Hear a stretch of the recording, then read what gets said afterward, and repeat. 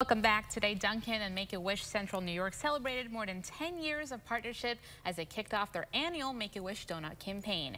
Now through September 15th, guests who donate $1 to Make-A-Wish at participating Dunkins in the Southern Tier will receive a special donut. All proceeds will benefit Make-A-Wish Central New York.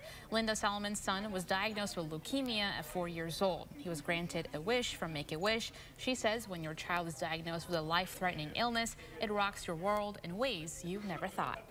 Things are just very, very different, and so organizations like Make-A-Wish bring joy, they bring comfort, they bring an opportunity to really forget about, to some degree, to forget about the medical diagnosis and, the quandary that your kid could die.